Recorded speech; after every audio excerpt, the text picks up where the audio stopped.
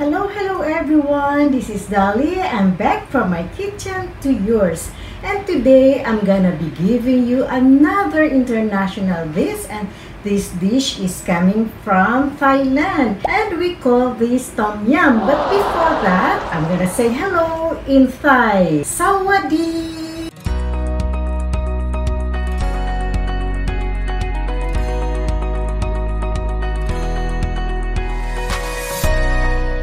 Galangal sliced thinly, an approximate of 2 pieces, thumb size. Medium onion sliced, 4 cloves garlic, minced, 4 pieces lime leaves, cherry tomato whole, shiitake mushroom, 12 pieces large shrimps, 2 tablespoons chili sauce, mild, chopped onion spring, chopped parsley, 4 pieces of fresh chili, sesame oil to taste, coconut vinegar to taste, and fish sauce to taste. And today I'm gonna be featuring my Saladmaster multi-purpose cooker or MP5. I preheated our MP5 into 450 degrees. Okay, let's start the ball rolling. Let's saute our onion and garlic using our MP5 with 1 tablespoon of extra virgin coconut oil. Very healthy because we're using extra virgin coconut oil. This is coming from the Philippines. Okay, saute the onion.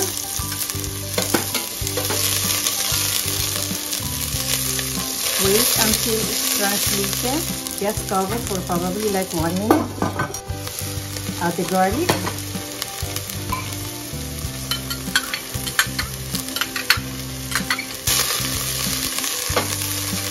Add the shrimp.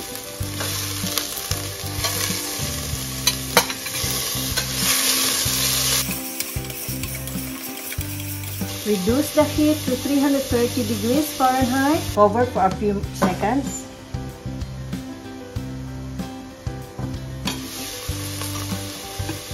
Saute also the shiitake mushroom, which I soaked earlier with hot water and sliced very thinly. Add the turmeric or galangal, tomato, remove the shrimps because we have to avoid overcooking of our shrimp. We just top it later after we cook everything. Let's add a little water para hindi mag-dry. This is one of my favorite dishes from Thailand. I've been to Thailand twice and it's a really nice place and you really love their food. It's time for the water or broth. My broth is a combination of chicken broth and shrimp shell.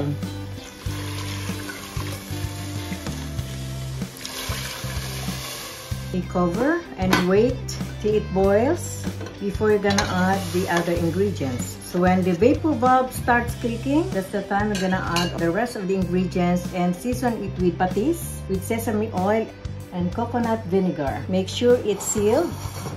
Turn it like twice. Again, wait until the vapor valve starts making a noise, starts clicking.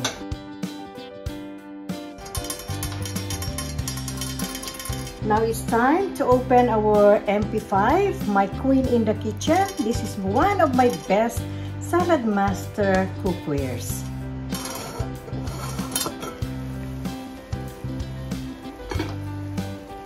And we have to add our lemongrass, our lime leaves, and we have an optional ingredient, star anise, 2 pieces, our fresh chili, and our chili sauce, medium.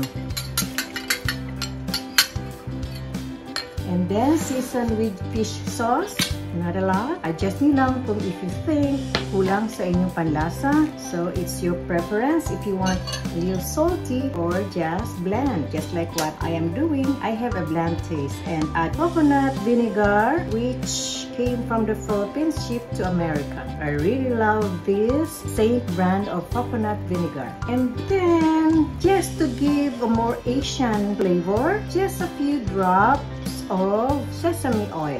That would complete our Asian cuisine. Okay, we'll just adjust later. Tilawan usa kung tama.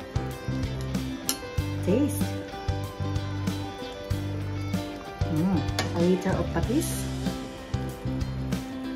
Yes, a little. Okay. And then wait for a few minutes.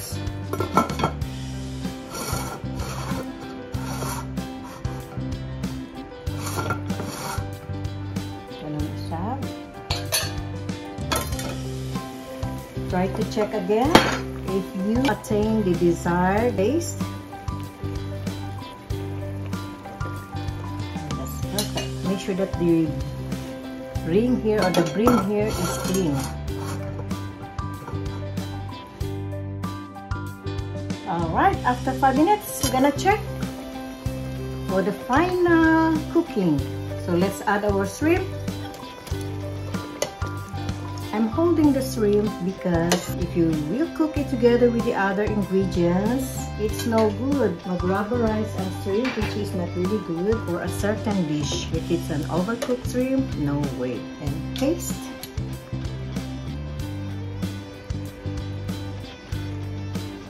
Wow.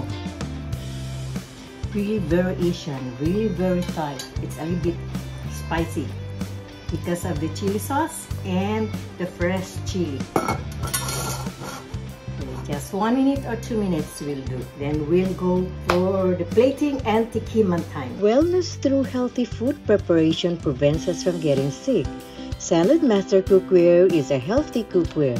It is made of 316 titanium stainless steel, pure, clean, non-toxic cookware, and it has a limited lifetime warranty.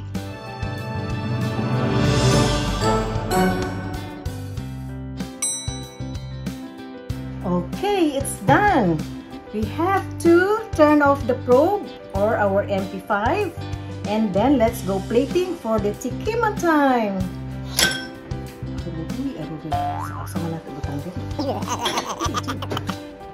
Oops. Oh, nag-vacuum.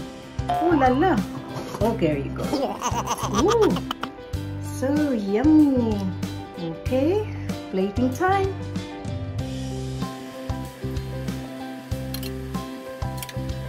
So when plating, pwedeng din niyo asama ang turmeric.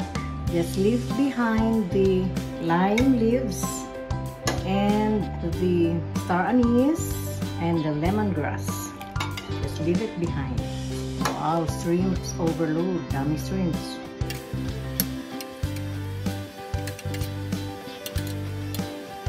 So this is a good comfort food pag nagmamadali. As long as you have your ready-made or homemade chicken broth. So my version of my broth is a combination of the shrimps or shells from shrimps and chicken. And of course, our parsley, fresh parsley from the garden. And fresh onion spring from the garden too. Here is our Tom Yum soup. Super delicious. Now it's tikiman time. So you have to taste it. And I know it's really good. Very good, very good, and very good. I have my own soup bowl here. Tikiman time. Let's snap. It's not salty because I want it bland. I can distinguish the taste like the lemongrass, the turmeric, it's present. The seafood taste, it's from the shrimp and the shell from the shrimp. And the taste from the shiitake mushroom. Very good, it's very good. Wow! I tell you, it's really, really very good.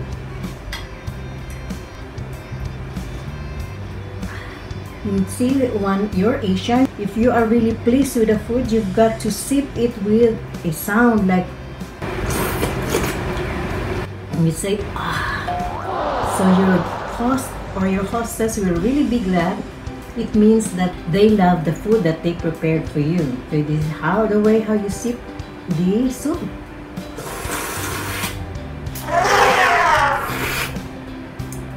And the shrimp. Very soft. it's not properly because we pre-cook it beforehand and then just stop it before we end the cooking. This is good for one meal, healthy one meal for the day.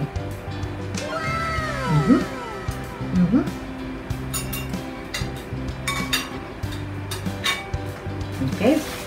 And once again, nagtatapos po tayo muli sa isang napaka-healthy episode, Cooking with Dolly. And I gave you an international dish straight from Thailand, Tom Yum. Masarap dahil it's very healthy and it's also healthy because most of the ingredients are coming from the garden from my backyard. So maraming salamat po sa patuloy niyo na pag-patronize sa aking channel. And from the bottom of my heart, thank you po. And in Thai, we say, in Thai, khàawp khun. Thank you. Once again, khàawp khun.